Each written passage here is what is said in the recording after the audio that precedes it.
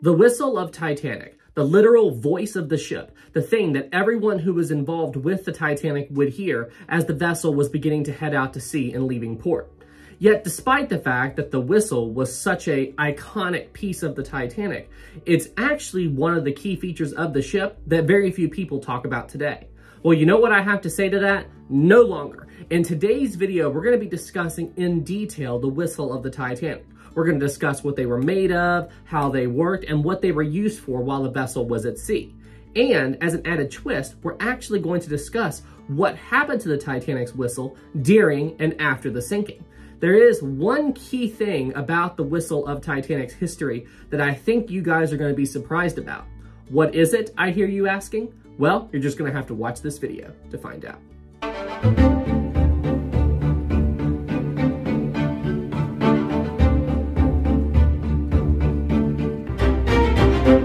Now, what I'm about to say may come as quite a surprise to some of you, but believe it or not, guys, the Titanic didn't just have one whistle. In fact, she had four. Each whistle was made out of bronze, and they were mounted to the top of each of the Titanic's massive funnels. Now, even though the Titanic did technically have four whistles, only two of these whistles actually worked. More specifically, it was the whistles that were mounted to the top of funnel 1 and funnel 2. You see, these whistles were directly connected to the Titanic steam lines, and this right here shows how the whistles worked. You see, the whistles took in steam generated by the Titanic's boilers, and they used them to emit a sound. Now, as far as I can tell, I believe the whistles that were mounted to funnel 3 and funnel 4 were real whistles. However, they just were not connected to the Titanic steam lines. And why would the White Star Line put these two additional whistles on the Titanic even though they didn't work? Well, what I think happened was that the White Star Line thought the Titanic would look better to the public if all four funnels had whistles mounted to them and not just funnel 1 and funnel 2, which were actually connected to the steam lines. And honestly, I get this decision. You want your ship to look as good as possible to the public. It's also important to mention that each of the Titanic's whistles was actually made up of 3 smaller individual whistles. These 3 whistles worked together in tandem. That way, whenever the Titanic's crew blew the ship's whistle, they would work together to form one loud, audible sound that would be easily heard all around. So now let's discuss why ships, like the Titanic, even had whistles on them in the first place. Well, the first and probably most obvious reason why ships had whistles was simply to be used to announce a vessel's presence. That way other people, and more importantly other ships, would know that, hey, there's a big ocean liner right there, you know? And the second and probably less obvious reason why ships had whistles was to, believe it or not, convey information. You would be surprised at how much information can be given from ship to ship by just using a ship's whistle. You see, while they didn't use Morse code through a ship's whistle to send out information, the way they communicated with a ship's whistle was very similar. And this was because, you see, depending on how many blasts and how long a blast from the ship's whistle lasted, well, you could use that system to communicate quite a bit of information. Now, I'm not going to be going over every bit of information that can be sent out by using a ship's whistle. However, here are a few examples. One prolonged blast from a ship's whistle means that a vessel is about to get underway and is leaving port. It's a warning to all other ships in the area to stand clear. One short blast from the ship's whistle tells a vessel that you are intending to pass on the port side. 2 short blasts means you intend to pass on the starboard side. And 3 short blasts simply means that you are backing a ship up. Now, one of the most crucial uses for a ship's whistle happens whenever a vessel like the Titanic encounters fog at sea. You see, fog is one of the biggest obstacles that those who are operating a vessel have to contend with because it severely limits visibility for those that are on board a ship. And if those operating a ship aren't careful, they could easily collide with another ship that's in the area. They could easily hit a rock, an iceberg, whatever. So yeah, fogs are definitely a risk and you have to be careful when dealing with them.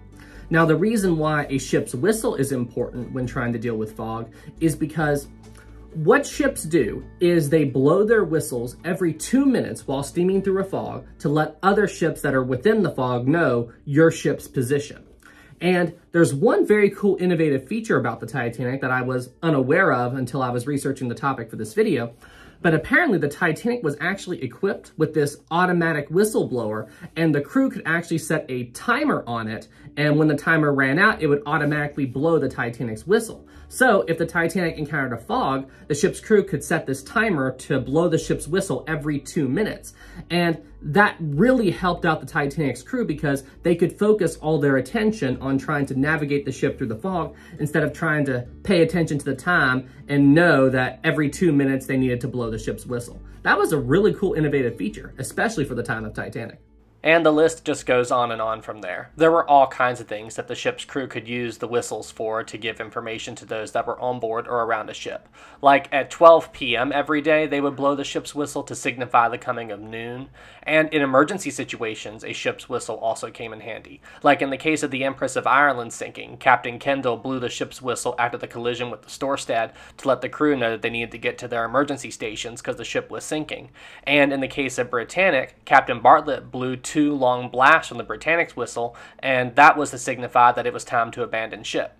So yeah, a ship's whistle is definitely a very crucial piece of technology to have on board, and ships definitely shouldn't be at sea without one. Okay, so now that we've gone over all that information, let's now discuss what ultimately happens to the Titanic's whistles during and after the sinking. Now, as far as I know, the Titanic's whistles were never used once throughout the entire sinking of the Titanic. I believe the last time the Titanic's whistles were blown was at 12 noon on April 14th, 1912. Now, obviously, where the whistles were attached to the Titanic's funnels, they went down to the bottom of the ocean with the Titanic. And because the Titanic's funnels were made out of this very thin metal and they decayed really quickly, well, the whistles simply fell off of the funnels and landed on the ocean floor after the funnels deteriorated. Don't forget, the whistles were made out of bronze, so they deteriorated much more slowly than the thin metal of the Titanic's funnel. And that's where the Titanic's whistles remained. They just simply were part of the Titanic's debris field for the next 81 years. That is, until the year 1993, when something truly unexpected happened to the Titanic's whistle. In 1993, 2 companies, RMS Titanic Incorporated and a French company called Ephemer, worked together and they did a joint expedition to the wreck of the Titanic. And their goal with this expedition was to try and recover as many artifacts as possible from the Titanic's debris field. Now, guys, it's important to note that when they do these artifact retrieval expeditions, they never take anything that's inside the wreck of the Titanic. They do this because they just want to show respect to the Titanic itself and all of those who lost their lives. The only artifacts they take from the Titanic wreck site is those that were thrown from the ship while the Titanic was heading to the bottom of the ocean. And honestly, I respect that. Now, during this expedition, they successfully recovered around 800 artifacts from the Titanic's debris field. And while they were recovering these artifacts, guys, believe it or not, they actually found one complete set of the Titanic's whistle. And when I say complete set, what I'm referring to here is all 3 whistles that made up one whistle on the Titanic. So cool. Now, I'm not sure exactly which funnel this set of whistles came from, but anyway, when the expedition team saw it, they got so excited, so of course they decided to recover the whistles and return them to the surface. Now, once the expedition team successfully recovered the whistle and all of the other artifacts from the seafloor and returned them to the surface, they were surprised to discover that the whistle was in remarkably good condition considering everything it had been through. Now, what they ultimately wanted to do with all these artifacts recovered from the Titanic was, clean them up a bit, study them for a little bit, and then ultimately they wanted to put them on public display at various Titanic museums all over the world so tons and tons of people could see and learn about these fascinating artifacts. Now, in regards to the Titanic whistle, basically all they did was just clean up the whistles a little bit and make sure they were in, good enough condition for public display. And that's essentially what they did with the whistles. From the year 1993 to the year 1998, this was the life of the Titanic's whistle. They were simply taken from one location to another so tons and tons of people could see them. They definitely did not try to blow the whistles or anything like that. Even though the whistles had been cleaned up, they had no idea if the whistles could handle, having air blown through them to produce a sound. So yeah, they did not want to take a chance on that and destroy the whistles potentially. However, in the year 1998, a few people who worked at RMS Titanic Incorporated began to wonder, these whistles are in remarkably good condition, And I wonder if maybe, just maybe, these whistles may be able to blow again. That would be a really cool thing to find out. So they began to make preparations to see if this idea could become reality. Now, at the time, the Titanic whistles were located at a Titanic museum in St. Paul, Minnesota. And what they wanted to do was find these experts on whistles and horns and stuff like that to come out and examine the whistles thoroughly to see if they were in good enough condition to blow again. Eventually, they found these guys that ran a company called the Kallenberg Brothers. The Kallenberg Brothers was a company that specialized in horns and other forms of signaling equipment, so they thought they would be perfect to come out and examine the Titanic whistles. They contacted them and asked them, hey, are you guys interested in coming to check out the whistles? And as you can imagine, they more than eagerly said, yes, we can't wait to come and see them. Now, their factory was located in Two Rivers, Wisconsin, which was roughly a 4 to 4.5 hour drive or so away from St. Paul. So yeah, once they got word about the Titanic whistles and they wanted them to come out and see them, they quickly packed their bags, got in a car, and drove to St. Paul to check out this amazing piece of maritime history. Once the Kallenberg brothers made it to St. Paul, they were quickly taken to where the whistles were stored and they began to examine them. Now, upon first glance, they thought the whistles were in remarkably good condition, same as those who had recovered them. However, after they examined them a little bit further and studied some x-rays that the museum had on the whistles, they noticed that one of the whistles had suffered a small implosion. Most likely this happened during the initial sinking of the Titanic. There was probably a small little air pocket or something within the whistle and it imploded as it sank deeper and deeper into the sea. As they studied the effects of this implosion further, they noticed that the damage wasn't too bad, and they thought that even with the implosion, the whistle may still be able to function again. However, what they wanted to do first was take the whistle back to their factory in Two Rivers, Wisconsin, because at their factory, they had the equipment they needed to properly test the whistle to see if they could handle being blown again. Now, getting the whistle back to Two River wasn't exactly a smooth process for the Kallenberg brothers. So essentially what happened was they took this panel van and they loaded the whistles into the back of it, and they were simply just gonna drive it from St. Paul to Two River to work on them. However, in the middle of the drive, guys, I kid you not, they encountered this horrible ice storm. They said later that they were just so worried when they were driving through this ice storm because they're like, okay, we're right here driving these priceless Titanic artifacts through this ice storm, and if we crash and we damage these artifacts, you know, so they were like, of course this would happen now. Of course. Murphy's Law, right? But luckily, they were able to get the whistles back to Two River, and then the next day, they took them to their factory to examine them. Now, after a thorough examination, they were surprised to find that there was still some debris left over within the whistle that was placed there just from the whistles being at the bottom of the ocean. So they cleaned them out, and then after they were satisfied that the whistles were in as best shape as possible, they decided to do a low-pressure test of the Titanic's whistle. What they did was they hooked the whistle up to compressed air, and then with extremely low air pressure, they tried to blow the Titanic's whistle. And guys, I kid you not, the whistle worked. Those that were there within the factory and heard the ship's whistle blow said it was one of the most surreal experiences of their lives. Because think about it, guys, that was the first time since April 14th, 1912 that anybody had heard the Titanic's whistle blow. But yeah, after they were finished testing the whistle and they deemed that everything was good to go, they then loaded the whistle back into the van and took it back to St. Paul, where the officials at the Titanic Museum were eagerly awaiting the whistle's arrival. So once the whistles were finally returned to St. Paul, the museum officials began making preparations to blow the whistles for the public for the very first time. They were going to set up the whistles outside the museum so as many people as possible could hear the Titanic's whistle blow, and now that I think about it, you wouldn't want to set those things off indoors anyway. It'd be really loud. But yeah, so they were going to hook the whistles up to compressed air, just like what they did at the Kallenberg Brothers Museum. They did not want to use steam for fear of damaging the whistles. And they decided to do this on February 20th, 1999.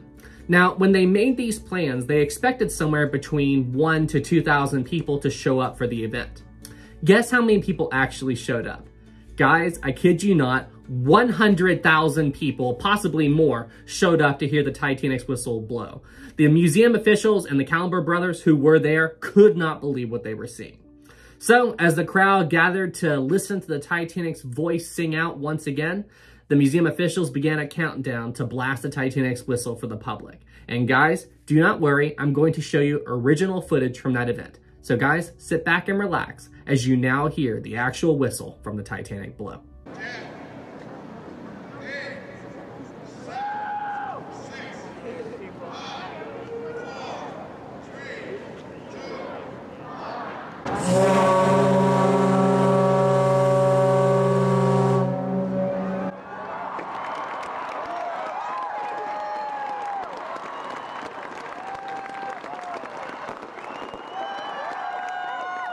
boy, I tell you guys, the first time I actually heard the Titanic's whistle blow, I could not believe what I was hearing. And hearing the whistle blow, it filled me with all of these mixed emotions, because on one hand, I think it's absolutely unbelievable that in the year 1999, people heard the Titanic's whistle blow, and I'm so glad I got to hear that. But on the other hand, the other side of me, you know, there's something really eerie about hearing the Titanic's whistle blow. And I think that because of the history behind the whistle, you know. It's almost like when you hear that, you're hearing a voice from the past. You know, you're hearing the Titanic cry out from 1912. And, you know, I don't know. In a way, I feel like actually hearing the whistle of Titanic helps me connect more to the story of the ship and all of those who were on her and lost their lives on her so long ago. And I think the fact that they were able to blow the whistle again really does a lot to honor all of those who lost their lives on Titanic on that horrible night. And I think it also does a lot to help keep their memory alive. Anyway, guys, this is Sam from Historic Travels, and I hope you enjoyed this video on the Titanic's whistle. Oh, and before I forget, I'm not sure if they're on public display anymore, but I did look it up. The Titanic whistles are currently in Buena Park, California, but as I said, I don't know if they're in a museum or what. I couldn't find that much information on it. They may just be kept in storage or something. I'm not sure. If anybody knows exactly what the status of the Titanic's whistles are, please let me know in the comments below. But yeah, anyway, guys, now I'll be watching this video and now know the incredibly interesting story of the Titanic's whistles. If you enjoyed this video, please be sure to leave it a like. And if you're new here, please subscribe to the channel. Thank you guys so much. It really helps out a lot. And I'll see you all in the next one. Take care. Special thanks to Titanic Honor and Glory for providing the sinking animation for today's video. Please check out their work in the description below. Special thanks to my Captain Level Patreon supporter, Tammy Lee. Thank you so much for all the support.